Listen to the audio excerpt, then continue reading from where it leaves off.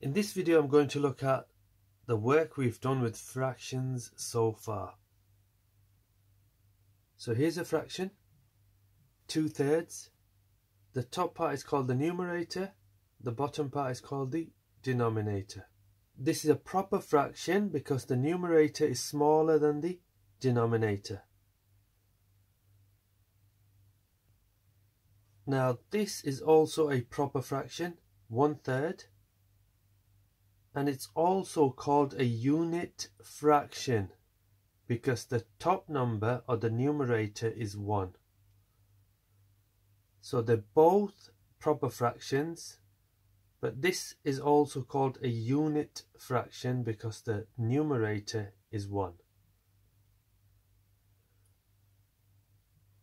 Now we have 5/3.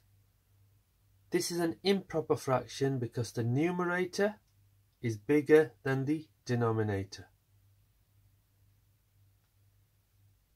Now we have here a mixed number, 2 and 1/3.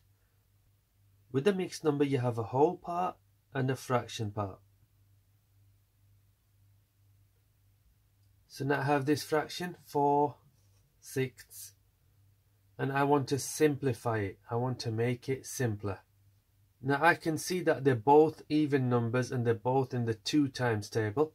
So I can divide the numerator by 2, and whatever I do to the numerator I have to do to the denominator.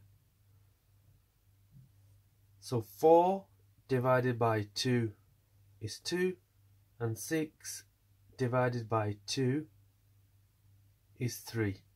So I've simplified 4/6 to 2/3. Now I can also say 4/6 and 2/3 are equivalent fractions. They both have the same value. Now I can also find an equivalent fraction, but this time I can multiply.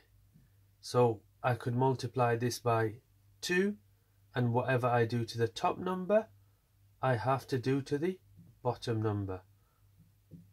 Whatever I do to the numerator I have to do to the denominator.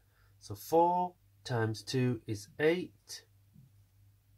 6 times 2 is 12.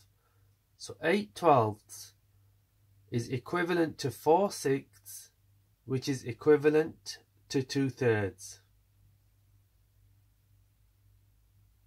Now we were also comparing 2 fractions. So for example, 2/5 and 4/9.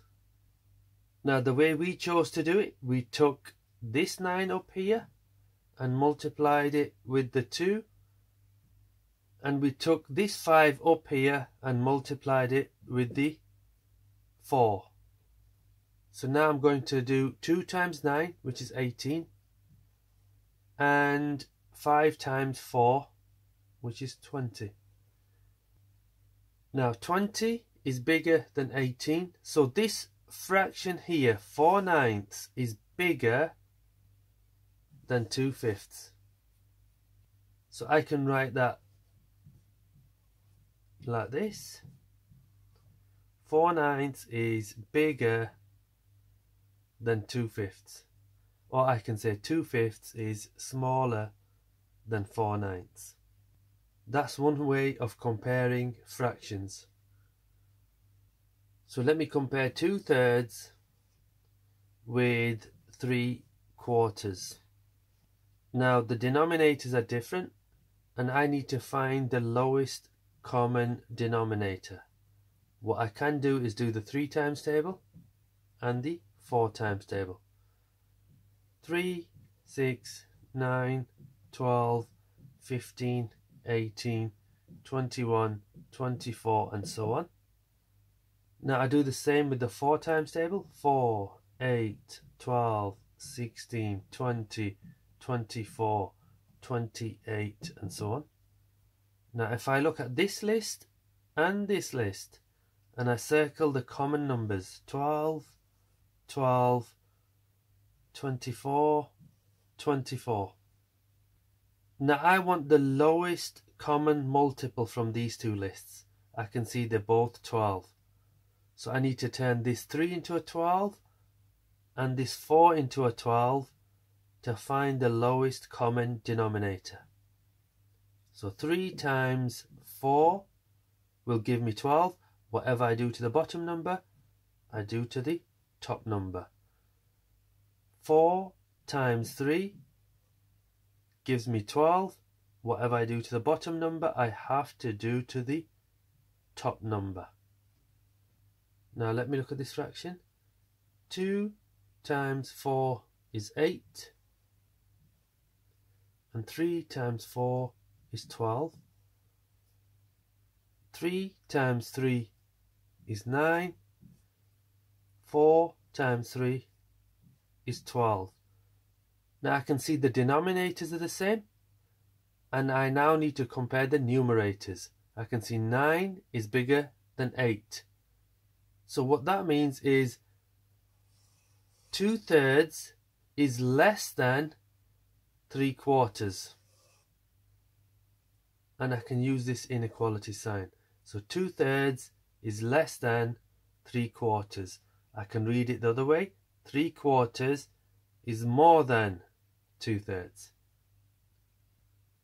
Now we also touched upon this, and this causes a lot of confusion, so pay attention to this. We looked at the perimeter. Perimeter is the distance around a shape.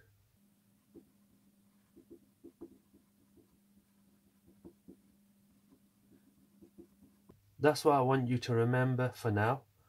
And the units, or how we measure it, is in centimeters, meters, kilometers, and so on.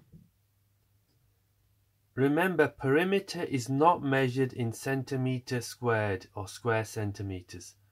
That's one mistake students always make. Now let's look at the area.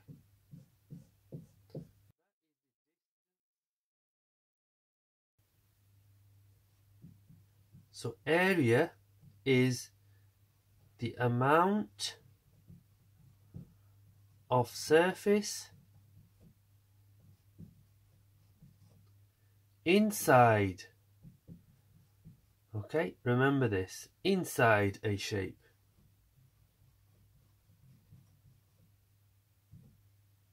And I just want to highlight this. We measure area, or the unit for area is centimeter squared, or meter squared, or kilometer squared.